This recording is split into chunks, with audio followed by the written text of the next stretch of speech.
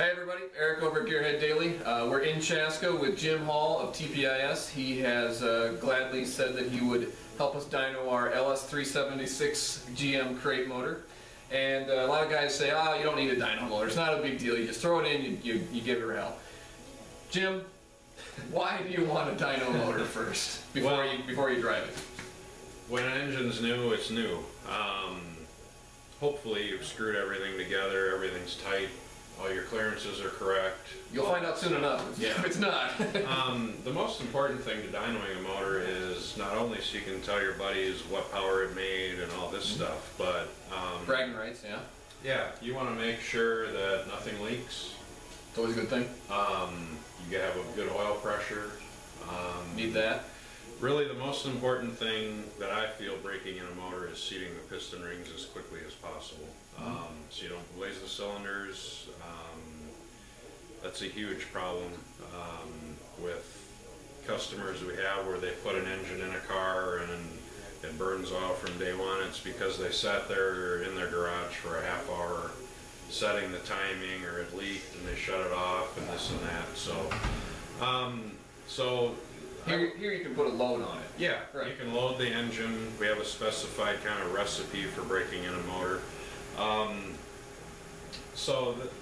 That's really what you're doing. You want to break the motor in first, and then from there we can go on an EFI motor, even a carbureted motor. We can check the timing at certain RPM ranges and load ranges, make sure your mixture is correct. Just generally make sure everything is working properly. So there's a lot of stuff going on in a motor, right? I think you would agree. Oh, a lot of moving parts, a lot of complicated things, and you want to make sure it's working right, because it's a lot of work to take a motor, put it in a car, take it out, fix it, back and forth. And this way, you know exactly how much power it makes. Correct. You can make adjustments if you need to. If it's running too rich or too lean. You can move your camshaft, advance it, retard it, things like that. Yeah, a lot of complicated math that I don't understand, but I'm sure you got it all figured out.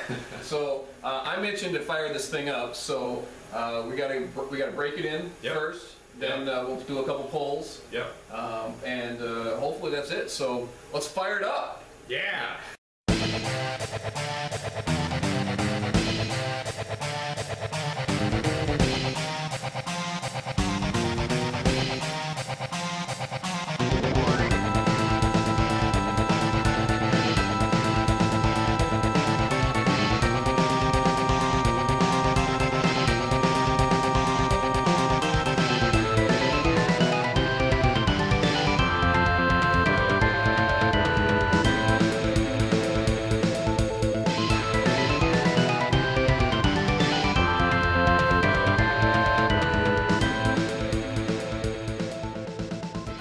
Hit it.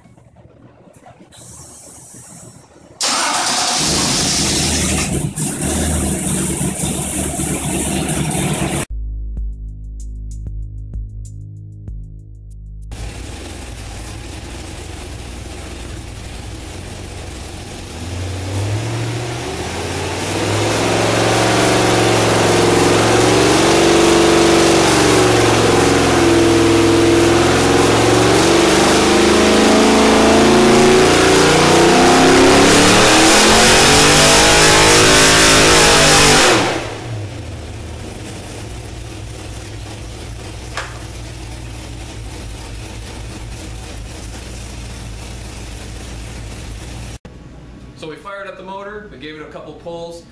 Jim, how do you think it went? It went just fine. A lot of times when you buy a crate motor and it comes with a computer, sometimes things need a little bit of tweaking, but generally it fired right up, which is what an EFI motor is supposed to do, which is one of the nice things about fuel injection. It is. A little bit rich in a few areas, but we're going to be putting it in the car, so when we get it in the car, we'll bring it back, we'll put it on the chassis dyno because the exhaust will be different, it'll have an air filter and things like that that can change some things. So otherwise it ran well. GM quotes it at 525 horse, 475 foot-pounds, and we're like within 2 or 3 on both, so I would say with just a little bit of tweaking. As advertised, is what they would call it, as seen on TV. Seen on TV. But this would be YouTube in that case, right? But yeah, it's a great motor. all you do is it's an LS motor. You put a cam in it and they make good power. So. Yeah. All aluminum, doesn't weigh very much. They're lighter than a small block in some cases. And the car we're putting in is pretty light. Yeah. So that'll really help. Goes along with the theme. Exactly. So as advertised, as you heard from the man himself, we tested it, it's all done, and we're gonna go plop it in the car. So stick around and don't forget to subscribe.